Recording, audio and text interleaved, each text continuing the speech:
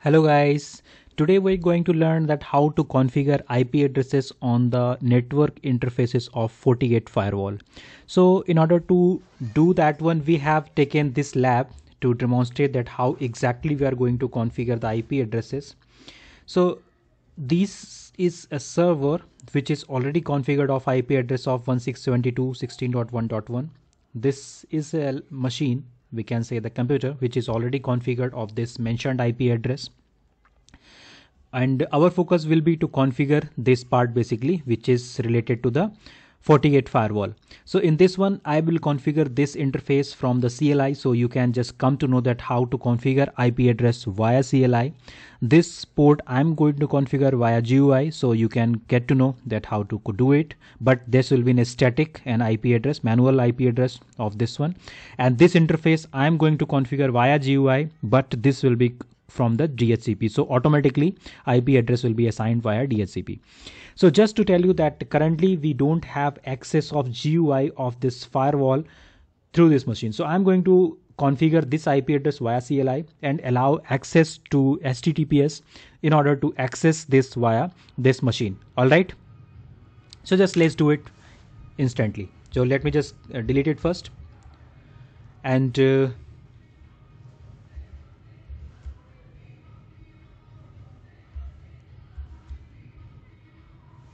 oh sorry, so this is my machine. Oh, I don't have to go to machine, I will go to this CLI of this firewall. All right, so from this one I will just go to config system interface,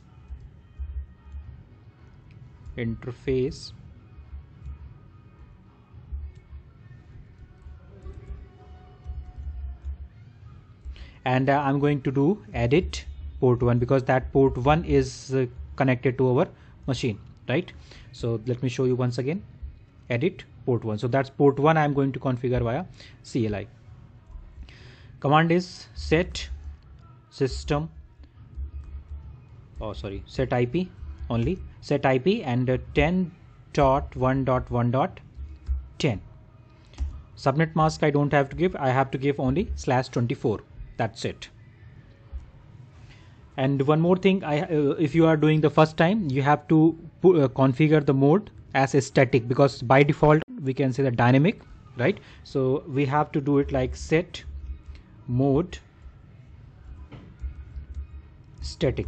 So you may have to do that one. I have already done it, so that's why there's no problem with that one. Next one is the command we give it, set allow access HTTPS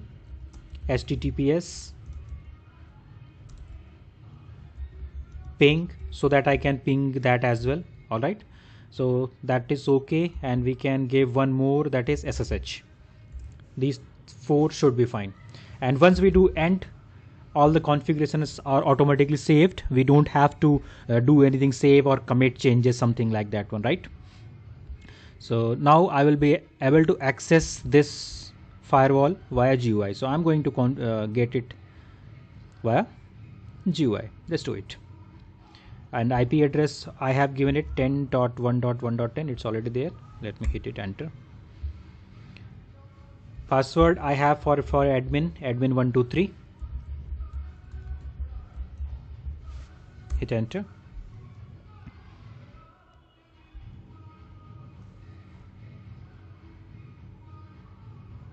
So the dashboard shows like this one, you see.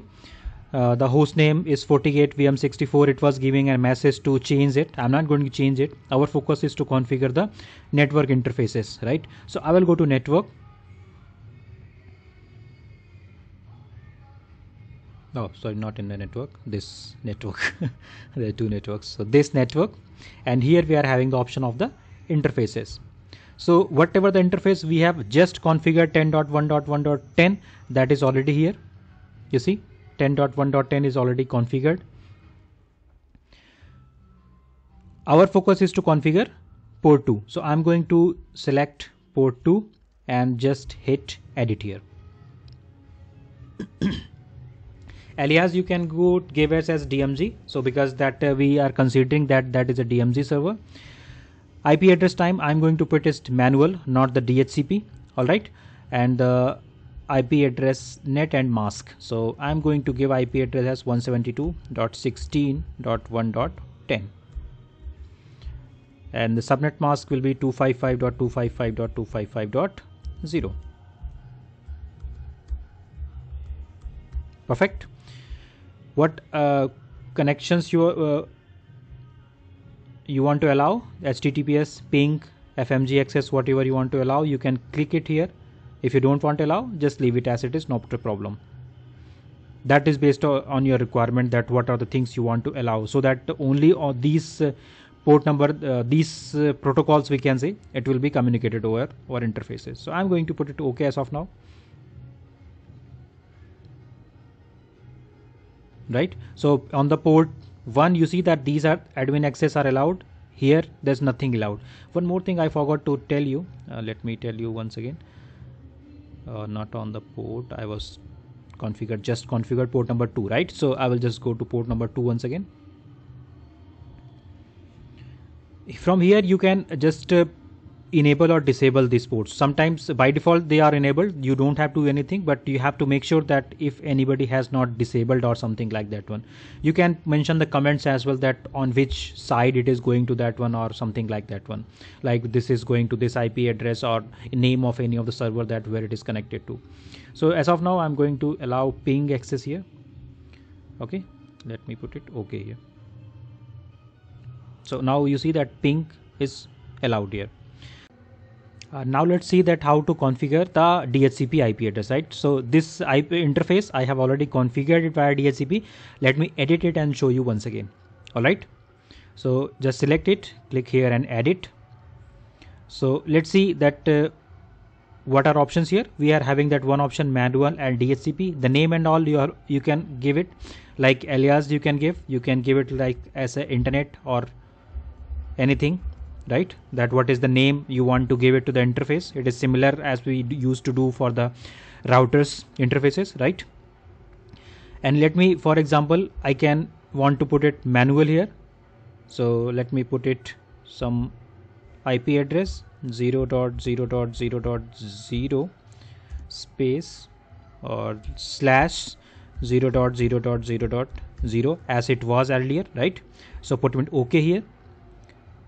So now you can see that it is port 3 is our 000. It's like new interface as we are having the port number 4, right? Nothing over there. The name I think I already given, right, for the port 3, but still that does not matter. Now let me just assign it to the DHCP once again. So I think it is quite simple. You have already got it, but still let me just tell you, right? So for the DHCP, and we want to allow all the access. So though you don't have to select anything, just hit OK. Port is already enabled, click OK. As you click OK, you see that IP address we haven't got it, right, for the port 3, but still if you just click it once again, because it takes some time to get that dynamic IP address. Now if you click it once again for the edit, you see that it has already got it. You see that IP address automatically it has got it. So that's how we configure the network interfaces. And that's it for this session. In the next session I will configure the security policies via the, we can say, the firewall policy. Meanwhile, keep practicing. Bye bye, see you soon.